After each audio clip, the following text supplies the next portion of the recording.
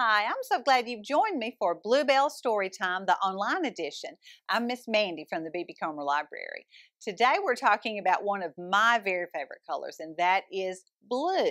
So I want to read a couple of books.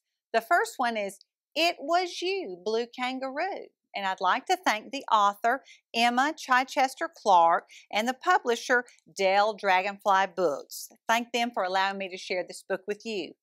It Was You, Blue Kangaroo. Blue Kangaroo belonged to Lily. He was her very own kangaroo.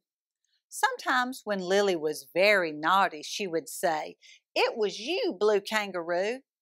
And Blue Kangaroo would look at Lily, but say nothing. One day, Lily decided to give all her dolls a bubble bath. She filled the kitchen sink with soapy water and gave them a good scrub. Then she went to get a towel, and Blue Kangaroo wondered if the water would stop coming. "Lily," cried her mother, "who left the tap running?" "It was you, Blue Kangaroo," said Lily. Blue Kangaroo looked at Lily, but said nothing. The next day, Lily found some old baby clothes that would be just the right size for the cat. But when it came to the underpants, he wriggled, and Blue Kangaroo didn't like all the snarling noises. Suddenly, the cat went mad. He flew out of Lily's arms and landed on the curtains, and everything came crashing down. "Lily," cried Lily's mother. "It was you, Blue Kangaroo," said Lily. Blue Kangaroo looked at Lily, but he said nothing. Lily took Blue Kangaroo out into the garden. Her little brother was playing in the sandbox. He was perfectly happy. "I want to play with that," said Lily. "No, mine," wailed her little brother. He screamed and screamed. "Now we're in trouble," thought Blue Kangaroo. "Lily," said Lily's mother, "who did this?" "It was you, Blue Kangaroo," said Lily. "Well, you'd better take him to your room and stay there until I say he can come down," said Lily's mother. Blue Kangaroo looked at Lily, but he said nothing.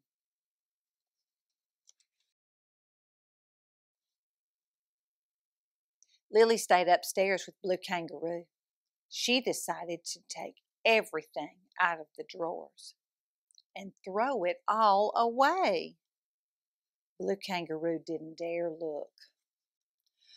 "Ooh," cried Aunt Jemima. "Lily," shouted Lily's mother. "Which of you threw these?" asked Lily's mother. "It was you, Blue Kangaroo," said Lily. Blue Kangaroo looked at Lily, and he said nothing. "Well, if Blue Kangaroo can't behave, he'll have to sit by himself downstairs," said Lily's mother, and she put him on top of the bookcase, out of reach.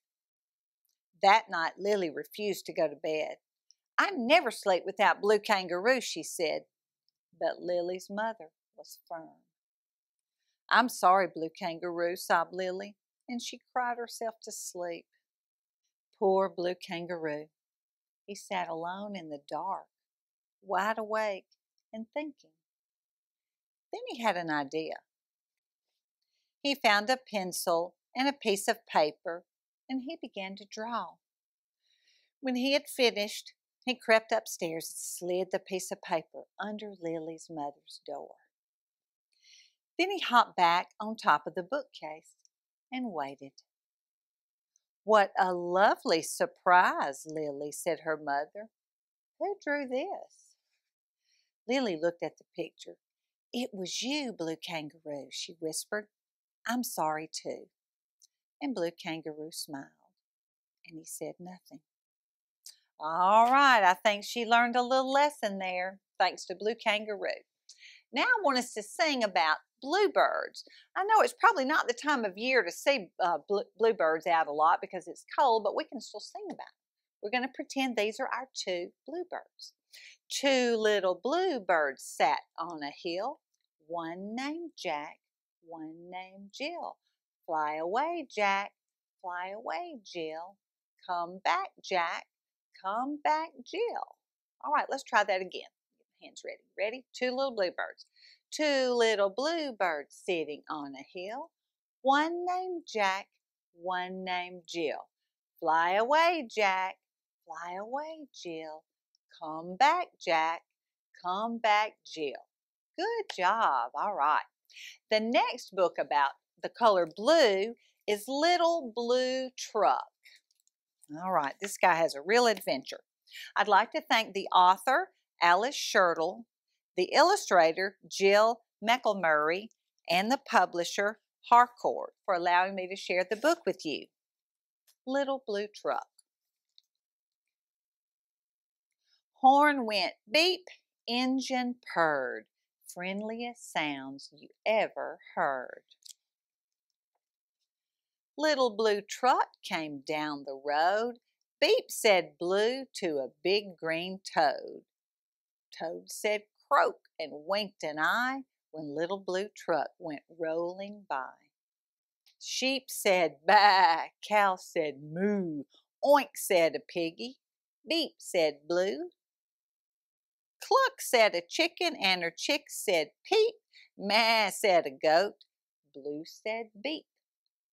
Neigh said a horse, quack said a duck, beep said the friendly Little Blue Truck. Honk, yelled a dump truck, coming through. I've big important things to do. I haven't got time to pass the day with every duck along the way. Vroom went the dump around a curve. He saw a puddle and he tried to swerve. Into the mud rolled the big fat truck and his big important wheels got stuck. His heavy-duty dump truck tires were sunk down deep in muck and mire. Honk, cried the dump, and he sounded scared, but nobody heard or nobody cared.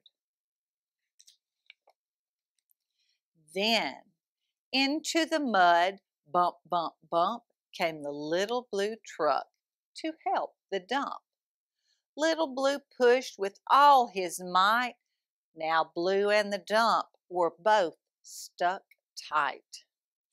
Help, help, help, cried the Little Blue Truck. Beep, beep, beep, I'm stuck, I'm stuck. Everybody heard that beep, beep, beep. The cow came running with the pig and the sheep. Up at a gallop ran the big brown horse. Goat jumped over the fence, of course. The hen came flapping with the chick and the duck, and everybody pushed the Little Blue Truck. Head to head and rump to rump, they all pushed Blue, who pushed the dump. They couldn't quite budge that heavy load. Then who hopped up but the big green toad?